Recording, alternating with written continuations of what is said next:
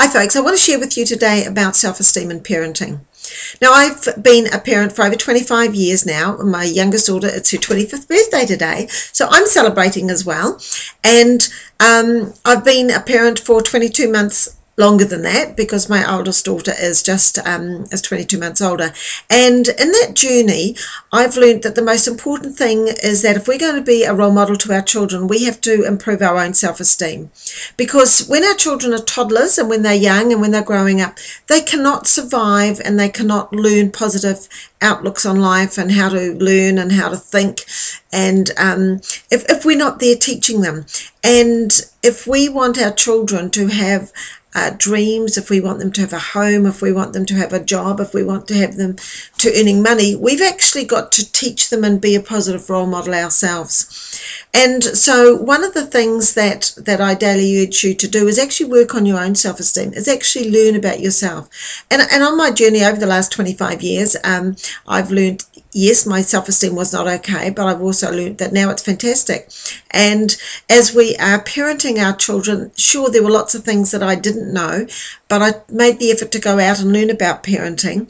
And I always tried to stay one step ahead of them, though sometimes that was not always possible. But the thing is that no matter what we encountered when we were youngsters and our parents were parenting us, there is more that is happening in the world today that our children have to encounter. And they are going to have different situations than what we had. They are going to have, more experiences than what we had. They've got the social media, and there's things that we may not even think about that they are going to encounter. And no matter what, we as parents need to be there to support them, because they too are on a learning curve, the same as you are on a learning curve.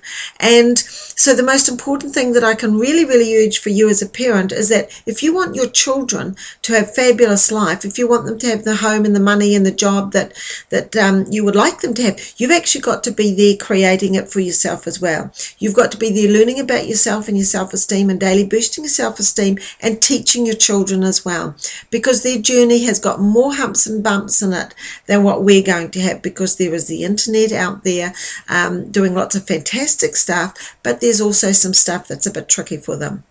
So 25 years, I hate to have missed it. It's been a fantastic journey, and I love my girls both very much, and I'm there with them to support them in their dreams. And as a parent, that's what you must be as well.